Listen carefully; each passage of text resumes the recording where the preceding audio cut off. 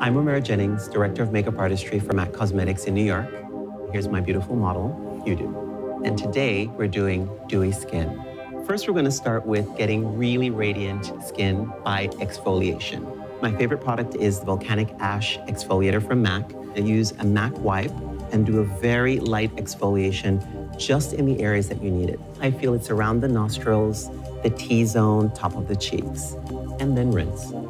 The next step is a little bit of Fix Plus spray that really is hydrating, but at the same time will tighten the skin as it dries down. So next we're going to do a little bit of the Lightful C moisturizer.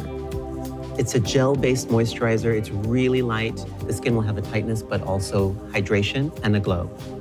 And the next thing that we're going to be doing is the Lightful Marine Bright Essence. Just a drop right on top of the cheeks, on the bridge of the nose, just on the areas that you really want to sort of firm up but hydrate. It gives this really beautiful glow from within.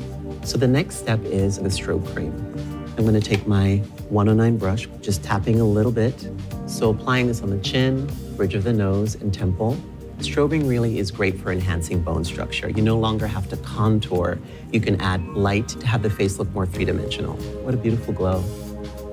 So for me, my favorite thing is called the Prep and Prime Skin Refine Zone. It's almost like a liquid powder for me. Basically, you're applying it where you did not strobe, just around the jawline and the temple. And instantly you get this beautiful matte finish that happens, and it just makes that glow look even more 3D. So now that the skin is prepped, we're gonna start with Studio Water Weight Serum Foundation. This one really will hydrate the skin and look really, really natural. What I'm looking for is wherever there's any redness or imperfection. If the skin doesn't need coverage, don't do it. Less is more for everyone. Next, we're going to do a little bit of Studio Finish Concealer. So I'm using a color that's a little bit more rosy because the foundation that we used was something that was more golden. Tap and diffuse. So next, we're going to use a little bit of powder. The Care Blend just really mattifies the skin, but still looks fresh. We don't want to powder the places that we highlighted with the strobe cream. So we're basically just going to tap around the nostrils, the jawline, again, outer areas of the temple. So the next step is we're going to curl your lashes. I'm going to use first the large lash curler.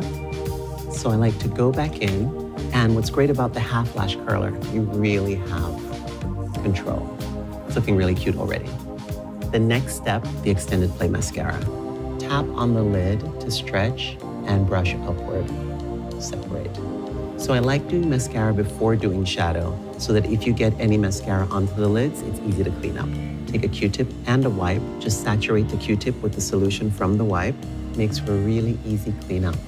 For some extra volume, we're going in with Hot and Naughty Mascara. This is to really amp the lashes up. So just tipping everything. So because we're doing so much with the mascara, we're going to keep the eyes super simple. We're going to do Stormy Pink Paint Pot.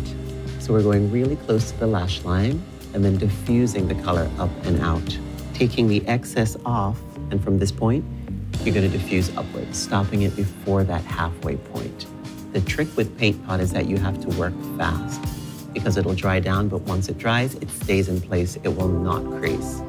So you really get more of a stain. Looks more believable, looks real. I really like the shape of your brows. We're just gonna enhance them a little bit and extend them slightly. And we're gonna use the Big Brow Pencil Crayon. Just creating the shape. We can extend just slightly, brushing upward. And I like to go in here and just lower the brow on the inner corner, which creates this really beautiful angle that happens.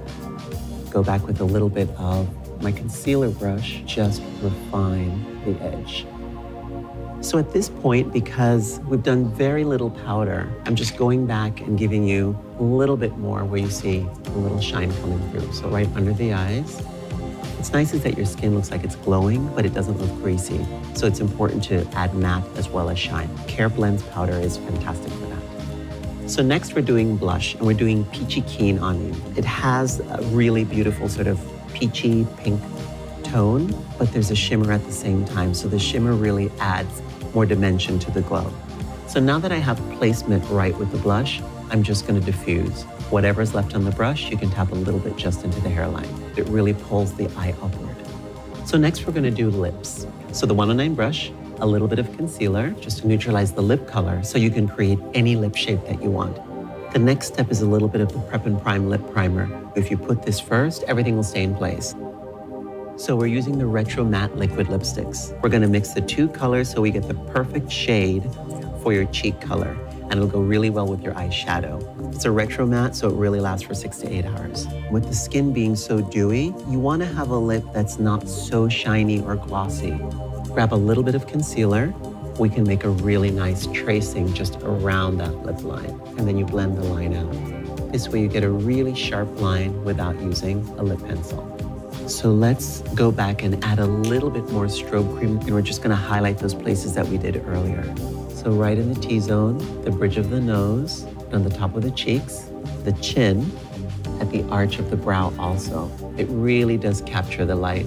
So a final tip is that you can actually take just a tissue and blot any excess oil without adding more product. Now I think you're ready to rule the world.